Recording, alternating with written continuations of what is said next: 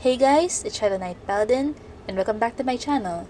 So today we're doing another traditional speed paint, and I'm using my watercolor as usual, and we're doing sort of an original concept this time. I can't really say that the concept is original, but the art is original, I guess.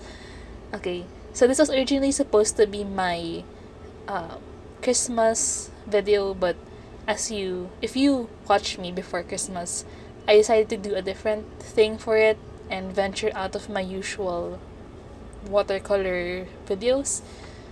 But I really like this idea and I just pushed it back, and it doesn't really matter what season it is.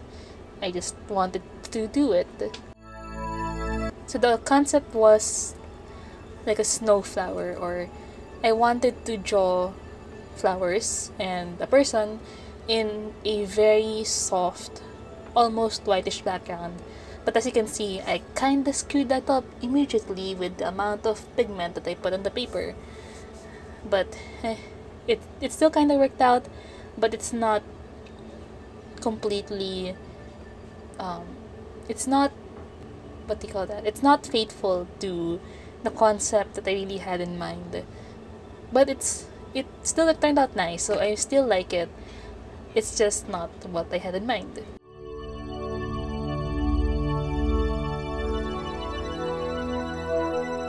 So as you can see, I'm using a sort of different style today.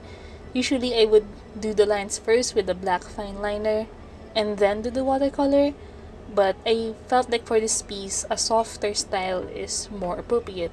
And I have done this style several times.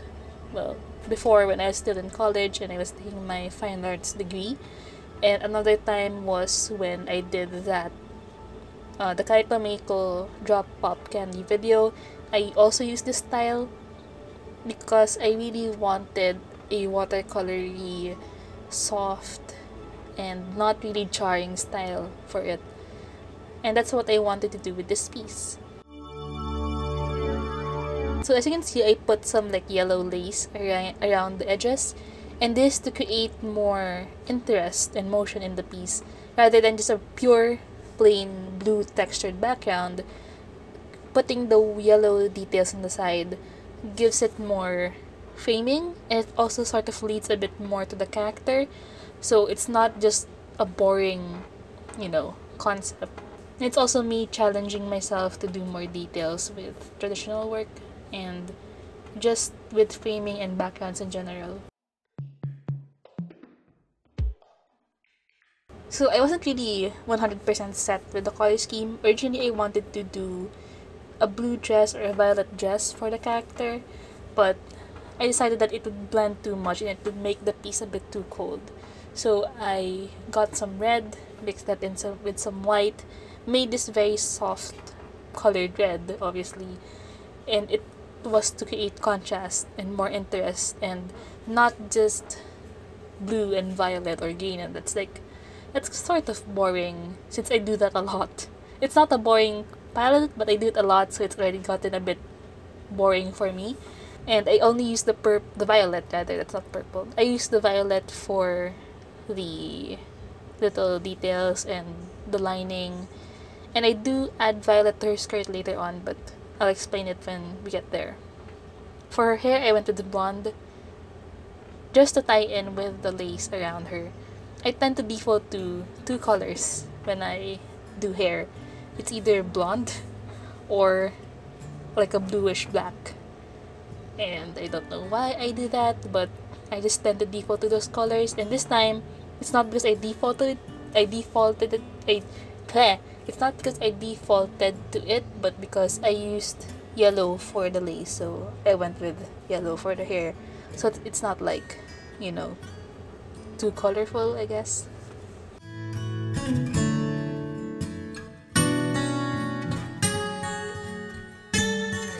So at this point, I gave in and accepted that I put too much pigment on the background, and decided to create more definition along the areas where certain things meet, so it has a bit more depth.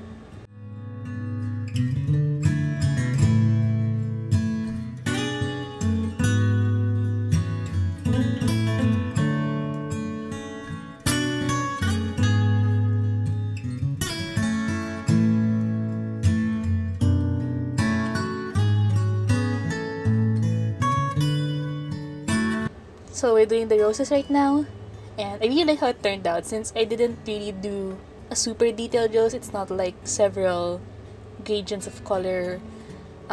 It's just plain red, and then I added even the scattered petals thing.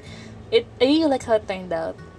And I'll be very honest, the only flower that I actually really know how to draw is a rose. I know how to draw it, as in I know how to draw it from different angles and all that. But if I needed to do any other flower, I would need a ton of references. And I will do that eventually. I'll move away from roses. This year, I promise, I will break my boundaries, push the limits, limit break. Yeah, I want to improve more. I want to expand on what I can do, and I want to expand on, I don't want to be stagnant with where I am and what I do, and that should be your goal as an artist. I mean, you can't get too comfortable all the time, so that gets boring. So I will draw flowers someday, a different type of flower, maybe with other characters or maybe just flower by itself. We shall see. Alright, I forgot to mention this. I'm using colored pencils because I wanted to try this technique out. A lot of YouTubers here, especially those who use watercolor, they would use their colored pencils, either Prismacolor or Polychromos. They would use those and create more definition in their watercolor pieces, like with shadows and mini shadows. And I've never really done that, so I wanted to try that out. It created a lot of texture. It's not obvious here on the video because it's zoomed out, but you'll see later in the preview. It is not because of the pencils or the watercolor, but it's because of the pad. The pad is cold pressed, so there's a lot of grain to it. Now, if this were a hot pressed paper or maybe a moleskin, that grain won't turn out. But hey, it added texture, so I guess it's okay.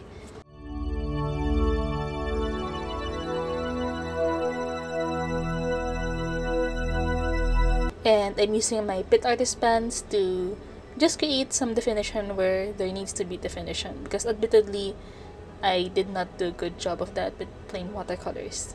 Of course, I'm not really lining all the parts of whatever I'm lining. It's just in places where I feel it needs a little bit more oomph.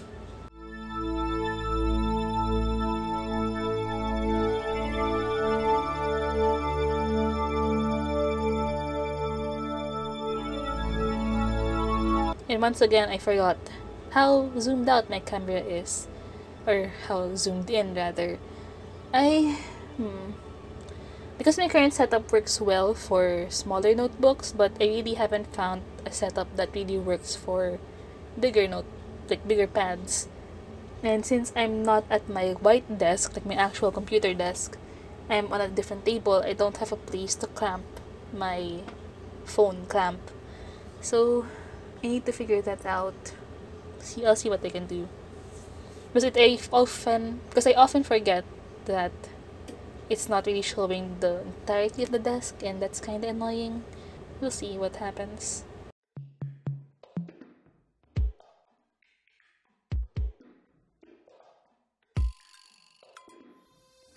I really like how this turned out though.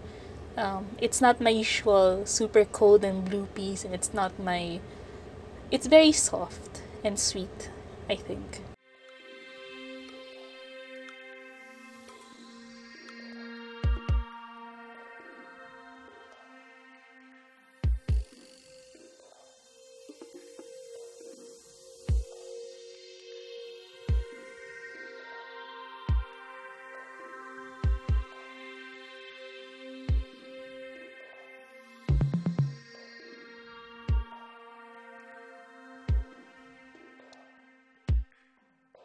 So we're going in with some highlights with my Uniball Signo gel pen.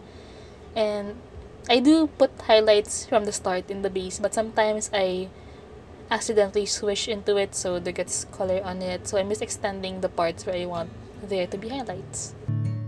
So, we're nearing the end of the video. I hope you guys enjoyed. I really enjoyed this particular piece. It's different from what I usually do. And I really like how it turned out, admittedly. So, please like or subscribe. I do a lot of art. I do it every Saturday. And follow me on Tumblr, Instagram, and DeviantArt. and I'll see you around.